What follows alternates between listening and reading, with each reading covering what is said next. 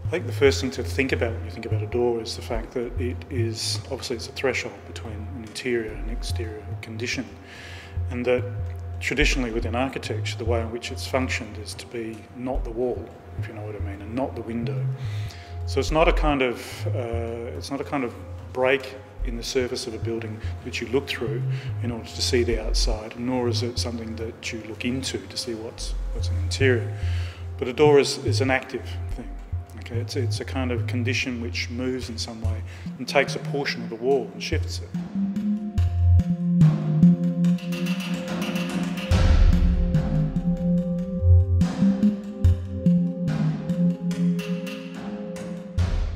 Doors, though, have also, in terms of, I guess, the history of the one which they've developed, have not only a kind of simple functional role to play, but they also have they're an expression of technology, okay, and they're an expression of the way in which a process of thinking about techne, or crafting the surface of the wall, takes place.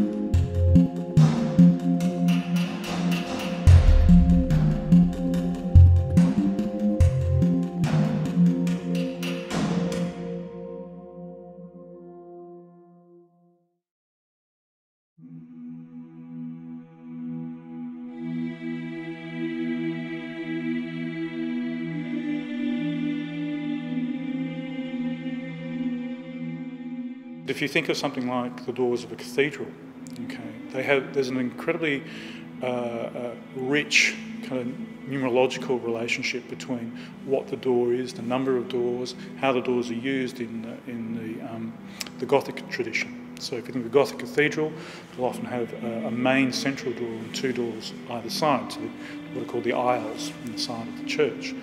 Now, the doors on to the right and to the left as you're facing a Gothic cathedral are essentially there for practical purposes. The central door is really, really important, okay? It's a very different thing, and there's a reason why. Now those doors, along with all the decorations that surround it, are very much in the Western tradition about a passage from the profane to the sacred. Okay, so the people who were within the medieval community who would be going to that Gothic cathedral would pass through that door and literally go through a process where they had gone into a kind of theological machine. Okay, so the architecture generally, once you're in the interior, okay, is meant to be some sort of transformative kind of entity, and the door is the way in which you make that transition.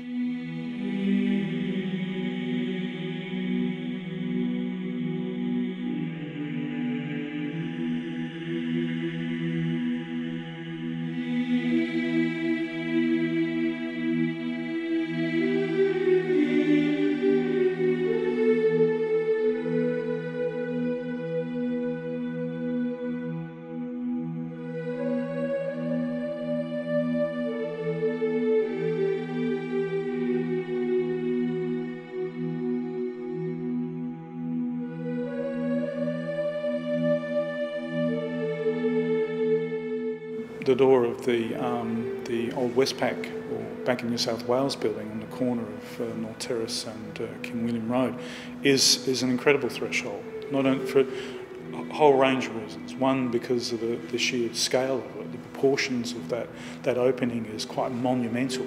It reminds me personally of one of the most beautiful set of doors I know, which is the ones into the Pantheon in Rome, which are all about, again, You walk into this kind of space just in front of the door, then the doors open and you go into the amazing space of the painting itself. With the building in Adelaide, it's very much a process of revelation. It reveals as it kind of descends into the ground. The idea being that you have to wait, you're delayed in your kind of experience of that interior because of the kind of the massive technology involved in raising and lowering, this thing. For a bank, that's incredibly appropriate because it tells a story to the people who are engaged with the building about the security of the bank. The entire building is about security. It looks like it's a tomb of some sort. And so when the moment finally comes and it descends to the ground and you can walk into the banking chamber itself, you're well and truly prepared for the idea that this is a very kind of special and important place. There's a strong correlation between how much a building makes you wait or makes you kind of encounter or engage with it, and how much you're meant to acknowledge the importance of that building, which is what I think that door and that threshold itself does.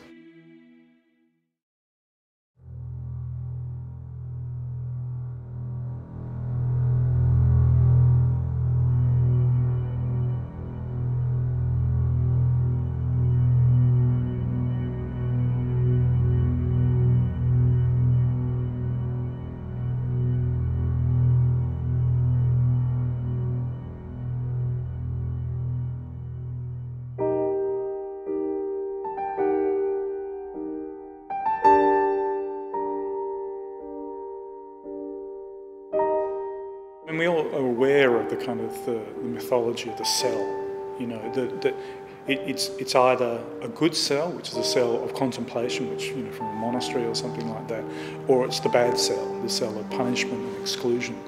The physicality and the technology associated with that door is crucial, because of course it's the place where discipline enters into the space of the prisoner, be it through perhaps a viewing portal or whether it's through a hatch of some sort which can work through. And of course, for the moment when the door opens, the prisoner is then allowed out for whatever kind of exercise is available to him, or ultimately released.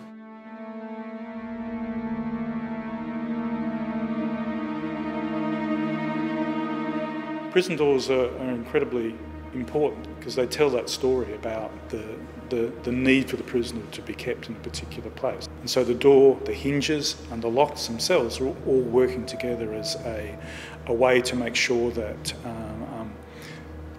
they can't be breached. Okay, there's no way of actually kind of allowing people to force themselves casually in or out of a process.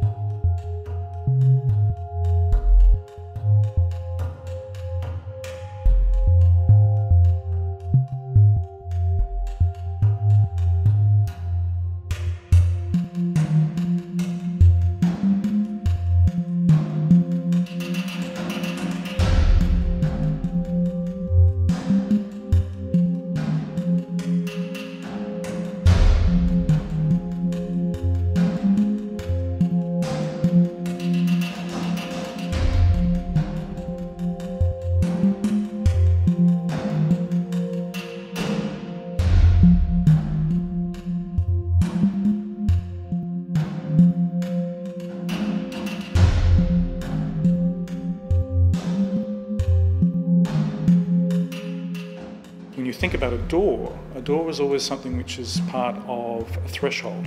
It's the space before it and it's the space after it, which is incredibly important. And the choreography, or the way in which you walk up to that thing when you're coming from the outside in or when you're trying to go out, is an incredibly important part of the drama of how a building is felt. And people respond to that, because it's always about that process of transition. I'm going into something. When I'm in it, then I'm engaged with it, be it a cathedral, be it a bank, be it a house.